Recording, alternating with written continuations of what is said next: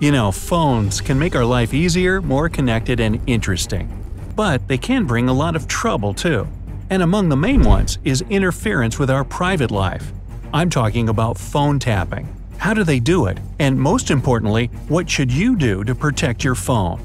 This is Michael. He hasn't left home for a few days. The windows in his house are closed, the door is locked, and the phone is disconnected. He thinks that somebody's watching him. It seems that Michael is paranoid, but he isn't. His phone is actually being tapped by someone. Fortunately, Brightside is here to help. So, to better know how to protect your phone from tapping, you must first find out how they can do it, whoever they are. 1. Wireless connection.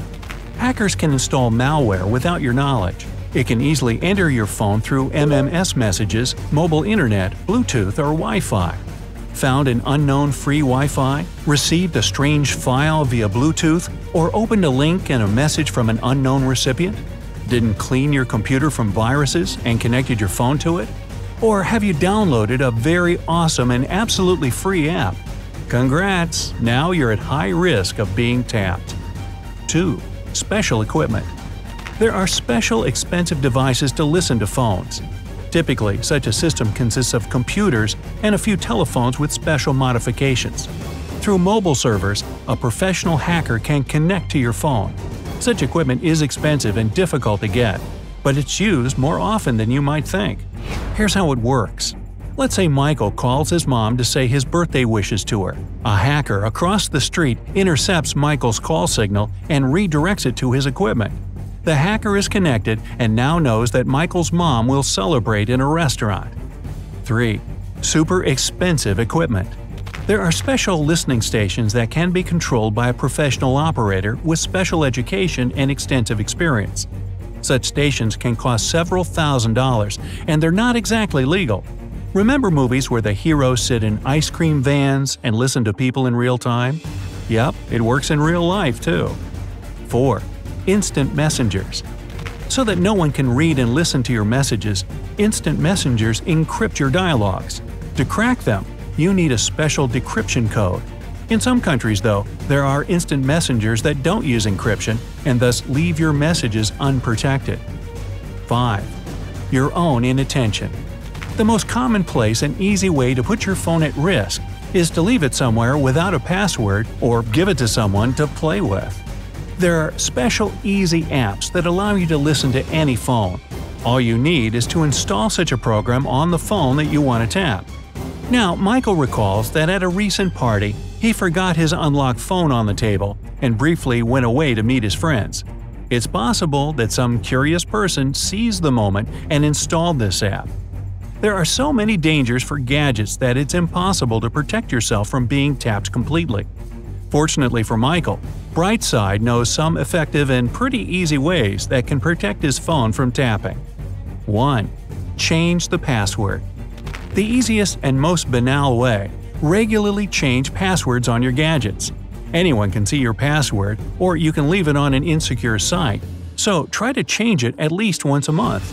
And let it not be something kinda QWERTY or 1111, and especially not your date of birth. Many sites and applications send alerts to your email if someone tries to log into your account. In this case, the password should be changed immediately. 2. SMS code. When entering personal details on a website, use not only a password, but also an SMS code. An attacker won't be able to enter your profile if they know the password but don't have an SMS code. 3. Bluetooth. Don't leave Bluetooth on if you're not using it. Hackers can connect and you won't even notice. And even more so, never accept strange incoming files. Number 4. Wi-Fi. Michael went to a cafe where the best pancakes are made. He wants to connect to the local Wi-Fi network, and his phone finds 2 hotspots: Best Pancakes and Best Pancakes 1. In this case, it's better not to take risks and ask the cafe staff about the correct network. Otherwise, you risk giving access to your files to an unauthorized person. Don't connect to unknown networks, and the safest thing is to use a personal Wi-Fi modem. 5. Fake apps. Hey, this cool app will show you who visited your profile. With this program, you can read other people's correspondence. Seen it on the internet? Don't download. First, because reading other people's messages is indecent, and secondly, when you download programs like this, you risk becoming tapped yourself. That's the irony. How often do you click Accept Conditions or Allow Access on your phone? Attackers hope that people don't pay attention to such things. It's better not to download programs from unreliable developers at all. Fortunately, there are special programs that show which apps on your phone use access to the camera, voice recorder, GPS, messages, and other data. Immediately remove such apps if you don't trust them. Also, in the phone settings, you can restrict any programs from accessing your data. 6. App lockers. Like I said, don't put the phone into the wrong hands. But suppose Michael's friend asked his phone to just play. Michael doesn't like to seem paranoid, but he doesn't want to give the phone away either. For such cases, there are programs that lock and set passwords specifically for those files that you want to hide. Now, Michael can safely give the phone to his friend. 7. There are also apps that fully protect your phone. They block connections to dubious networks and communication channels, tell you if a strange activity has appeared on your phone, and encrypt your conversations. Michael is still afraid that someone is tapping his location using GPS. No problem. Here's the app that will fake your coordinates. Number 8. Another type of connection. Most phones use the GSM communication protocol for calling. Unfortunately, this standard can be cracked by someone who has the necessary skills. You can always change it to a more secure connection though, for example to CDMA.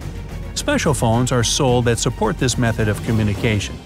True, it's not so cool as modern gadgets and is much more expensive, but many important people, famous personalities, and business people use telephones that have their own encrypted communication service. 9. Computer. Don't connect the phone to the computer if you're not sure that it is clear from viruses. This applies to not only others, but also to your own. Regularly clean and update security software. And so that no one gets access to your browser history, use proxies. The internet is full of inexpensive programs with such servers. Believe me, the incognito window doesn't protect you. 10. Update your software. So many people don't like to update the software on their phones for various reasons. Oh, again? It used to be better. My software suits me completely. Michael simply doesn't want to spend time on this. Too bad. Hackers constantly find loopholes to crack your phones, but fortunately, developers respond to this very quickly by releasing an update with improved protection. By the way, often good hackers, white hat ones, help the developers in search of such loopholes. These cyber knights intentionally hack systems and don't use it for bad purposes, but report vulnerabilities to developers and get a lot of money for it. 11. Don't talk about the important things. Unfortunately, there are wiretaps against which nothing helps, even if you throw out the SIM card or replace the phone. If you suspect that your phone is being tapped, then just try not to discuss important information over the phone. Do it in person. Michael used one of these methods and found out that a dubious program had been installed on his phone that got access to the microphone. It turned out that agents or hackers were not spying on Michael. It's just that his mother wanted to know who Michael had been talking with for so long at night. If parents watch this video, remember, your child has the right to privacy. Hey, if you learned something new today, then give the video a like and share it with a friend. And here are some other cool videos I think you'll enjoy. Just click to the left or right, and remember, stay on the bright side of life.